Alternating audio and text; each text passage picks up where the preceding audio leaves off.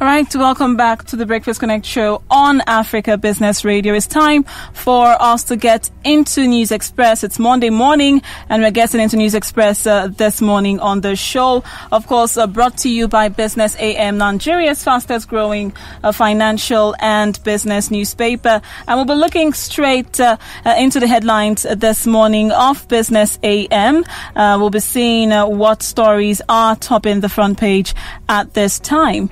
All right, so we have this one here. NLNG's $7 billion Train 7 faces headwinds as Bonny Kingdom kicks over local content.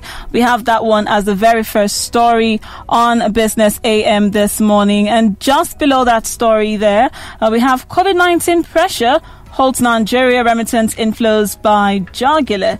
And quickly into the summary section, we have Nigeria's leading transport journalist joins Business AM. Of course, you can find that one on page 7. As to the finance and investment segment, market heads for correction. We saw how the market went, the position that it took last week, and you can catch that one on page 10. Seplat's numbers see the chill. That one's on energy, power, and renewable section. And over to the insurance and business segment now of the paper, we have insurance brokers in digital era. You can also pick up stories from the transport business and commodities and agriculture on pages 28 and 24. And I've got publisher Business AM Philip Isapa joining me for conversations this morning. Good morning, Mr. Philip. It's great to have you on the show. Good morning, Rachel. Thanks for having me. Thank you for joining us. How was your weekend? Well, a fantastic weekend. You had a rush of activities coming from the central bank. You get five naira if you bring in $1. You see, people are already talking about that, and we're wondering. There's a lot to say about that. Right. At the moment. All right. I'd like for us to focus our attention now on the story on page 4 about the suspension of SIM registration and the resultant effect it has had on total active internet subscribers. We saw a 1.95% dip.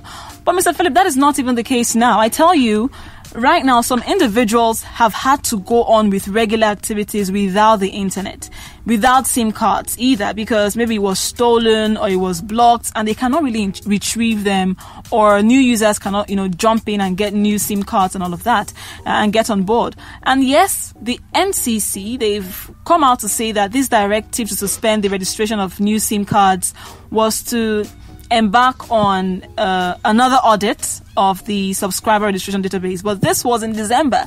We're already into March, Any idea how much longer before it gets back to normal? Yeah, it will be difficult to tell at the moment. Recall that there were a number of issues. You had the security issues, the banditry, the terrorism that was going on up north and across, kidnappings that were going on in different parts of the country. That was primarily the reason. Recall that MTN was sanctioned some years ago. That huge amount of money that MTN was asked to pay because of its SIM registration not being capturing certain details, and issuing SIM cards that were not actually registered. All of that has have been building up with these security issues going on across the country. And then you had the issue of fraud. That was coming on through. You must have been following what's been going on on social media about someone talking about wire.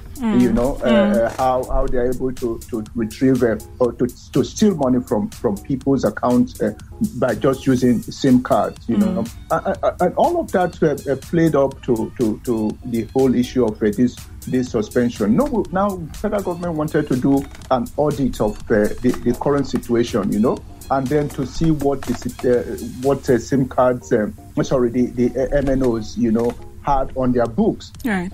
And then you tie that up. They came up with the issue of tying that up with registration for national identity card number, and the whole thing just created a whole ruckus, across the economy and across the nation, So how long will that continue? Again, it's the lack of tidiness, what you would call tardiness in the way policies are formulated and how they implement those policies. This has dragged on now. We're in March. You probably go to April, May, and nothing seemed to happen. Now, but that's having a whole lot of effect on both, like we've seen in terms of the what's it called, the numbers.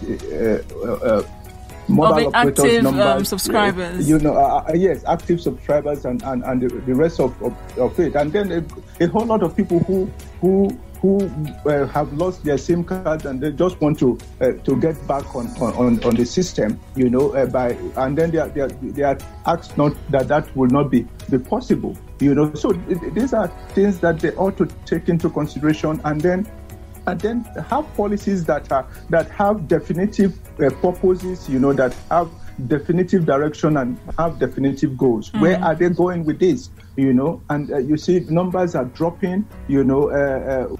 All right, so let's move over to page 11. Now, I still have this interesting headline here.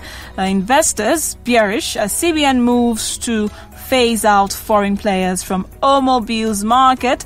The Naira edged against the dollar by 2 Naira week on week in the street market, but it sort of wobbled at the I&E window at the end of last week. And this week, system liquidity expected to be raised with CBN's Omo maturities worth 50 billion Naira. What more can you tell us?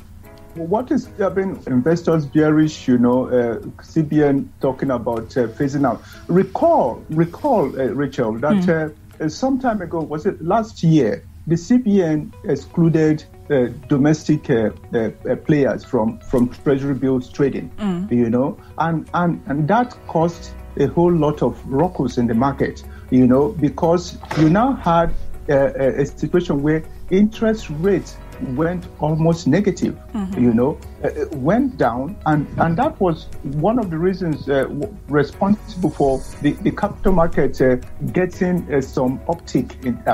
The rally last year on the capital market was as a result of investors looking for new windows to put their money. You recall that once interest rates went really, really low in the treasury bills market, in the money market generally, people needed to look for alternative windows, and the stock market provided an avenue for that. And you saw the stock market registering last year was judged as the best, I think, in the world, if not at least in Africa, if not the world, and that was as a result of that. Now, we are hearing, it's just snippets of information coming out and saying that foreign players will be excluded from Omobile's market. And then investors, obviously, once information goes out like this, you find investors will take a position, on the basis of the information that they are getting, So if they are bearish, it means that they are holding back, they are not bullish about the market, because they don't know what might happen. We look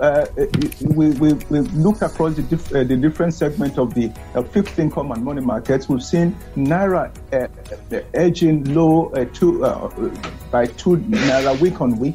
On the street, it wobbled in the importers and exporters window, and then you have a situation where CBN is likely to call in the matured bills, Omo bills that are worth about 50 billion. So you expect the market, to respond to that, there will be some activities, So liquidity, if 50 billion naira is entering the market this week, then you have some activities that will take place as a result of that. Okay, Mr. Philip, readers can also turn their attention to the insurance sector on page 14. I found that one really interesting. The relevance of brokers' role in a digital era. We'll have to draw the curtain at this point. Thank you so much for joining us. We'll get back to you on Friday for more conversation on developing stories this week, Mr. Philip.